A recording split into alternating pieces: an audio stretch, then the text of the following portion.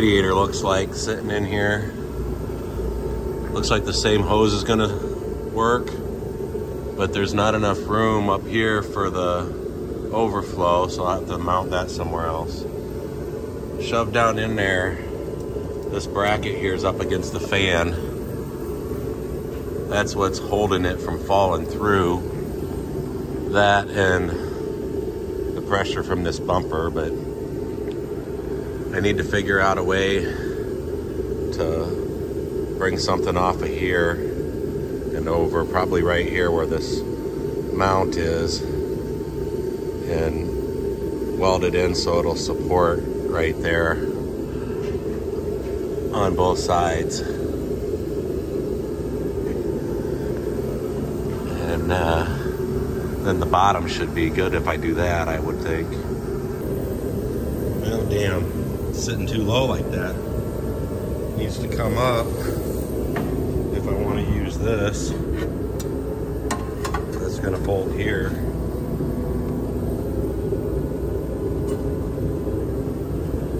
So it needs to come up quite a bit.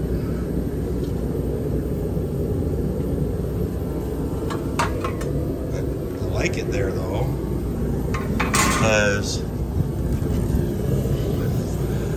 this bottom part right here will let a lot of wind in right to the radiator, and if it's higher it won't. And I think that's important because all it's got is this here if I don't. Otherwise, if I raise it, the radiator there is gonna shoot right under the radiator. So instead of using that plate, I drilled holes here and here and into the radiator, and then just use lag bolts, sucked them in so that lag part actually, the square actually grabs.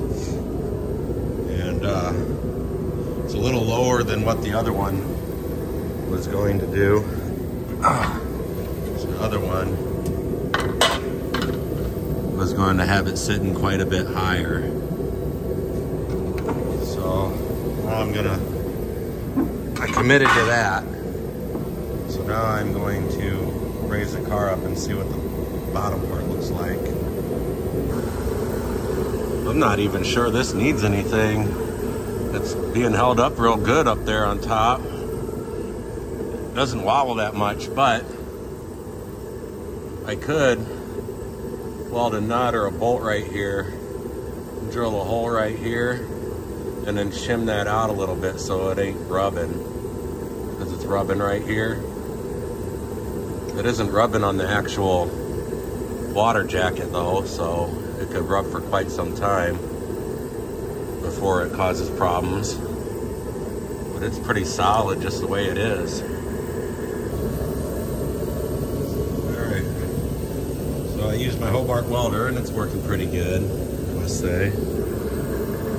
And this turned out to be really easy. I just took some anchor bolts I had laying around and welded them in,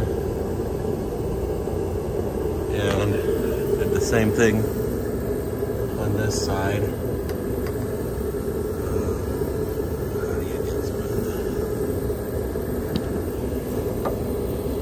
Anyway, there it is. And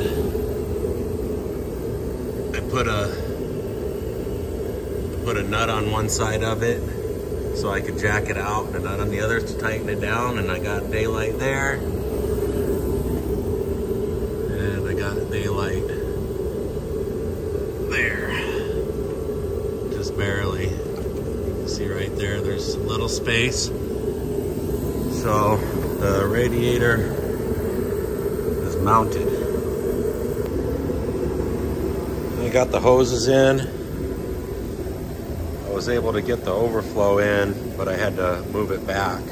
I had the bottom mounted out a little more, but there's plenty of room there now, I think. And that's done. I'm not sure what I'm gonna do next. I got the new iPhone Pro Max 13, and it has a light on it when you record, which is convenient. This is how I mounted the steering column, and I still got to rivet that ring right there. I figured I'd wait until I'm all the way done. The steering wheel has a little bit of play in it. I put the motion horn on. The other horn actually had electronics in it though. I'm not sure that would have fit on this quick release. And that's the quick release.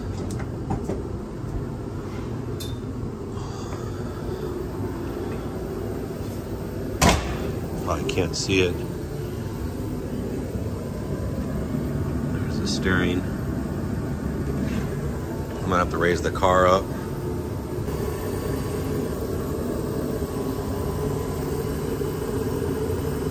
This is the steering rack.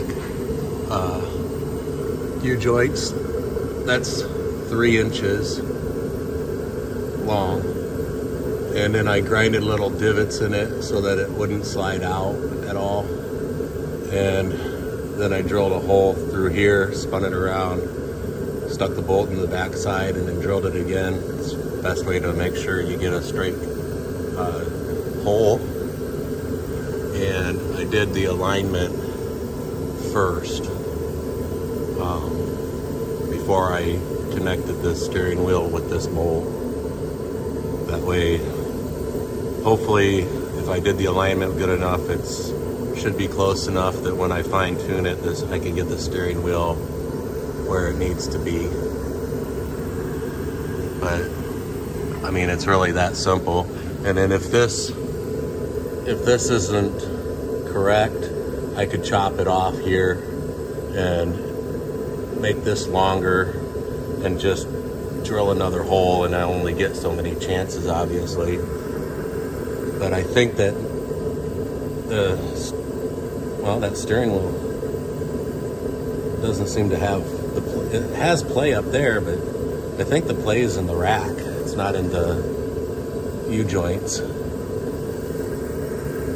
So it's pretty easy to install. It didn't take me very long. I think the next thing I'm going to do is take this alternator off and clock it so that the wiring is right here or right here, because right now it's on the bottom and it's too close to this exhaust because it's right about in here, and I just want to get rid of that situation. Followed the online instructions, and you're supposed to flip this upside down, and this goes in here. You're supposed to flip it upside down and tap it until it comes down, and then you're supposed to clock it. Real simple. Well, doing that,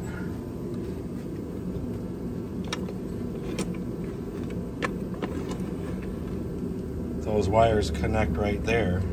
These ones do. And one at a time they broke.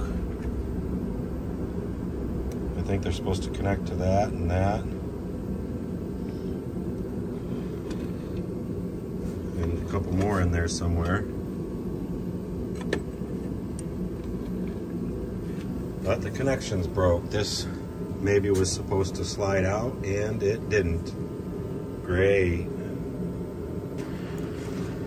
I called Summit, and it's still under warranty, and I told them exactly what I did. Then they told me to call Tough Stuff Performance and tell them what I did, and if they was gonna cover it, to call them back, they'd help figure it out. Well, they said to call and say it wasn't charging, and then they'd get it replaced. And I said, well, that won't fix my problem with it clocking, not going in the right direction.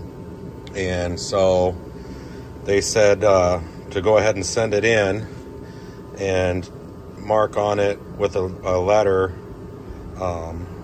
which way I want it clocked, and and the whole situation and stuff, and that since it's under warranty, they'll go ahead and fix it and clock it for me and send it back.